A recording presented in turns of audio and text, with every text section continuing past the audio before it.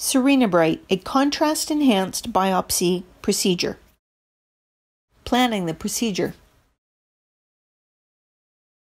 One of the key aspects when starting a contrast-enhanced biopsy program is the conscientious collaboration between radiologist and technologist before the patient arrives.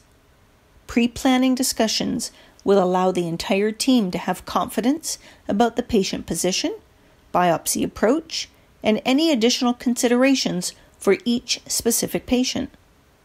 If you've already consistently used contrast-enhanced mammography and our biopsy platform, combining the two techniques is straightforward.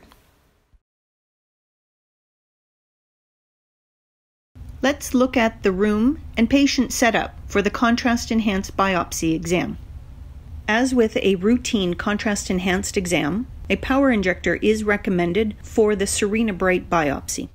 The contrast flow rate, concentration, and the amount of contrast used is identical to the recommendations for a routine contrast-enhanced exam.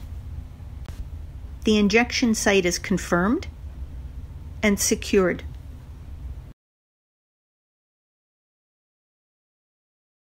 The patient is moved closer to the machine for preliminary positioning.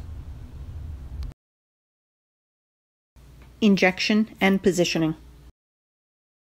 Once the patient, the radiologist, and the technologist are ready, the power injector is turned on at the same time as the timer on Pristina.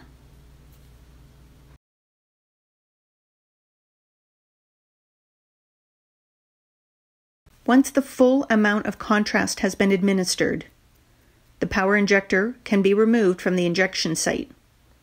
It is recommended to wait 2 minutes for the full circulation of contrast through the breast.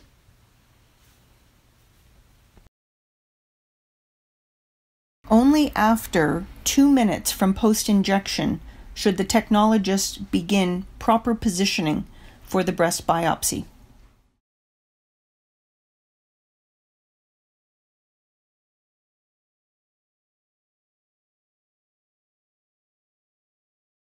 Scout imaging, the start of the biopsy exam.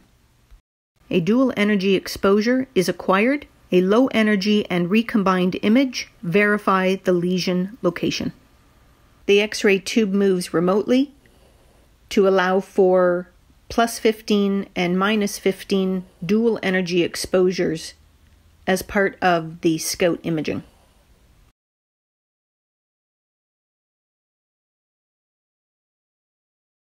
Once the Scout and the stereo pair images have been acquired, the targeting on the lesion can begin. The radiologist places the target on the enhancing lesion using the Scout image to confirm location. Next is to choose a desired needle from the drop-down list. The displayed post-fire safety margin icon provides the radiologist with all relevant measurements for the biopsy exam. Starting the procedure. As with all biopsies, the radiologist prepares for their clean technique, and the technologist drives Serena to the target location.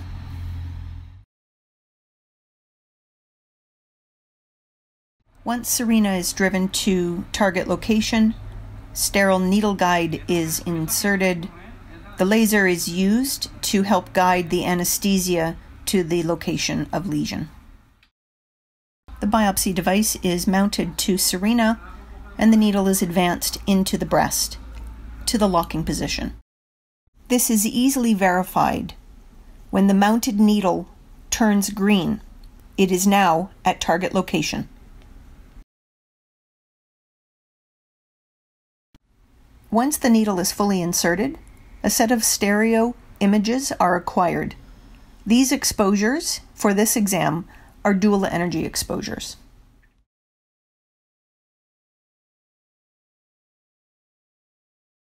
The radiologist will use these pre-fire exposures, the lesion location, and compared to the original stereotactic images.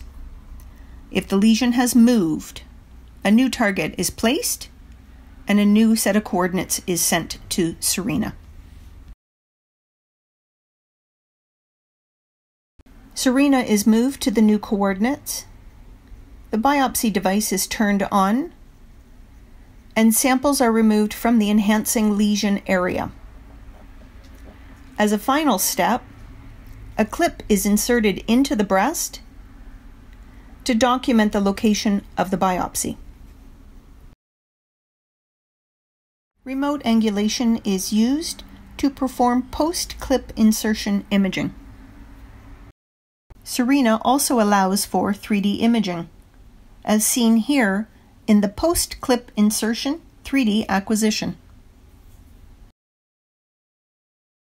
Post-biopsy patient care.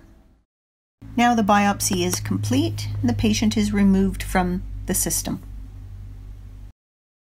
The radiologist explains the success of the biopsy. The technologist performs post-biopsy care to the patient's breast.